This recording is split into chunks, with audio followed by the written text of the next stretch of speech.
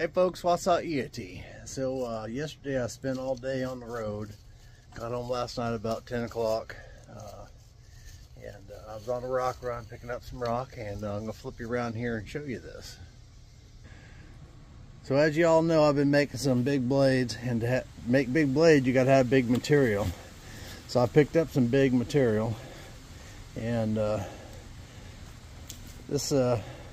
one right over there, probably don't look like it in the video, but that's about 200 and something pounds. Keokuk, nice and solid. This one's 300 pounds of Keokuk, and it was a beast to get out of the truck.